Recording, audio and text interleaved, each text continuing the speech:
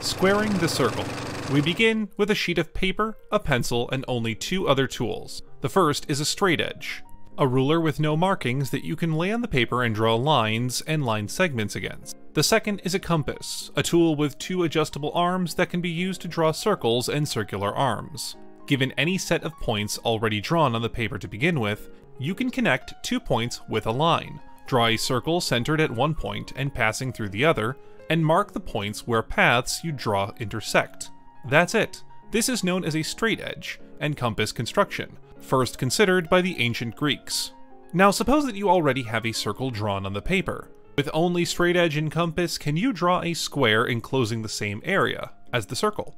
Constructing such a square is called squaring the circle, first considered by Greek philosopher Anaxagoras, who lived in the 5th century BC. Solutions evaded mathematicians for 2,300 years. To begin considering this problem, let's start by declaring that the radius of the circle is 1 unit, whatever that unit is. The formula for circular area is A equals pi r squared, or A equals 1/2 tau r squared, if you prefer. A radius of 1 gives us an area of pi.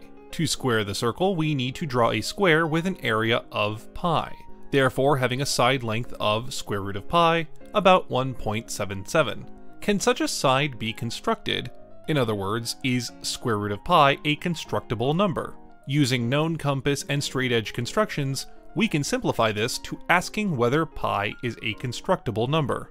In order to be constructible, one condition is that it must be an algebraic number, meaning that it is the root of a non-zero polynomial with integer coefficients, as opposed to a transcendental number, which is not. This condition was proven in 1837 by French mathematician Pierre Unsolved. However, it would take until 1882 for German mathematician Ferdinand von Lindemann to prove that pi is transcendental. The proof relied on the identity e to the power of I pi equals -1. The fact that e is transcendental, the Lindemann-Weierstrass theorem shows that I pi must be transcendental, proving that pi is transcendental, proving that square root of pi is transcendental, proving that square root of pi is not constructible, proving that a square with side length square root of pi cannot be constructed from a unit length, proving that squaring the circle is impossible, and finally solving this millennia-old problem.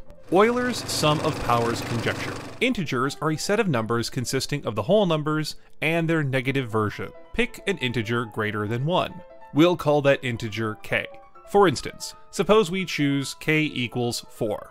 If you use k as an exponent on an integer base, then the resulting number is called a kth power.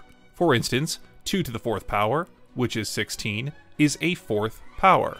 Now we have to choose a second integer, n, which is greater than 1 and less than k. For instance, we may choose n equals 3. Take n many kth powers of positive integers and add them together. In our case, we're adding together 3 4th powers. We could have 5 to the 4th plus 2 to the 4th plus 3 to the 4th, for instance. Now our goal is to make this sum equal to another kth power. We failed with our example because 5 to the 4th plus 2 to the 4th plus 3 to the 4th is 722, which is not the 4th power of any integer. The question is this actually possible? In 1769, Swiss mathematician Leonhard Euler guessed that it is not possible, so the conjecture was named in his honor. Significant progress was made on Euler's conjecture in a 1966 paper. That's 197 years later, by L.J. Lander and T.R. Parkin. The contents of this paper will now be recited in full. Quote, a direct search on the CDC 6600 yielded 27 to the power of 5 plus 84 to the power of 5 plus 110 to the power of 5 plus 133 to the power of 5 equals 144 to the power of 5, as the smallest instance in which 4 fifth powers sum to a 5th power. This is a counterexample to a conjecture by Euler that at least n nth powers are required to sum to an nth power, n greater than 2. Unquote. Yes, the paper was only 2 sentences long. By the way, the CDC 6600 was a supercomputer manufactured by Control Data Corporation.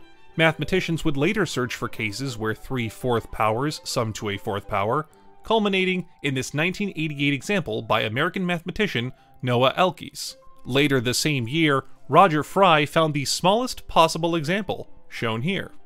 Four Color Map Theorem. On October 23, 1852, British mathematician Francis Guthrie was coloring a map of the counties of England. He noticed that he only needed 4 colors so that no touching counties were the same color. Here, touching excludes boundaries of 0 width. Guthrie soon wondered whether any map could be constructed requiring 5 or more colors, assuming that regions had to be contiguous or all in one piece. Francis Guthrie immediately brought this problem to his younger brother, the physicist, chemist, and academic author Frederick Guthrie. In turn, Frederick brought it to a professor of his, mathematician and logician Augustus de Morgan. The question was later published in the magazine The Athenaeum in 1854, and again in 1860. The four-color conjecture would proceed to attract numerous false proofs, including one by De Morgan himself, and false disproofs too. As for the proof itself, it appeared on June 21st, 1976, about 124 years after the initial proposal of the problem. The proof cannot be explained in its entirety here, mainly because part of it was just 1,000 hours of computer brute forcing, but it essentially involved breaking every possible map down into 1,834 configurations and then plugging them all through a computer. This was one of the first mathematical problems solved using computers this way. When the proof was finally finished, news stations internationally covered it, and a postmark was created at the University of Illinois, proudly proclaiming, "4 colors suffice." Legendre's constant. Pick any real number you like, say 12.5. Now list out all the prime numbers less than or equal to that number, and count how many you have. In our case, those are 2, 3, 5, 7, and 11, so that's 5 prime numbers. The prime counting function, as the name suggests, counts how many prime numbers are less than or equal to a given number. For us, we started with 12.5 and got 5. The function is denoted by the Greek letter pi, for prime, and no relation to the number pi. So we would say, for example, that pi of 12.5 equals 5. In 1808, French mathematician Adrien-Marie Legendre found a good approximation for the function.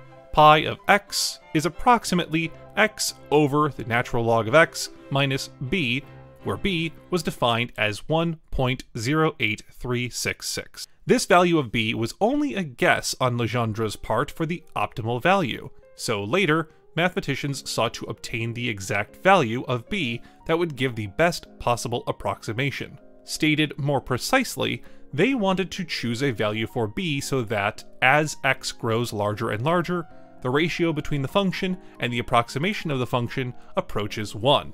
Taking our approximate equality, if we treat our approximately equals sign as an actual equal sign for a moment, we can manipulate the statement using algebra and solve for b.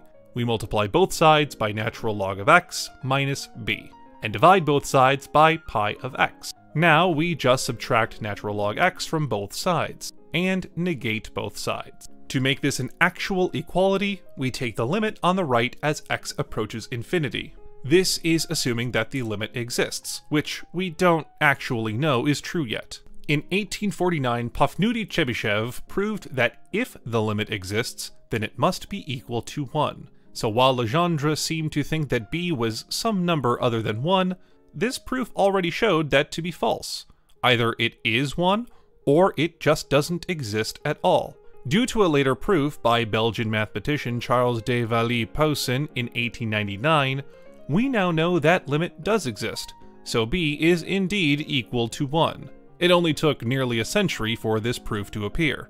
Due to this result, the term Legendre's constant can be used nowadays as an overly fancy way of saying the number 1, though doing this is not recommended.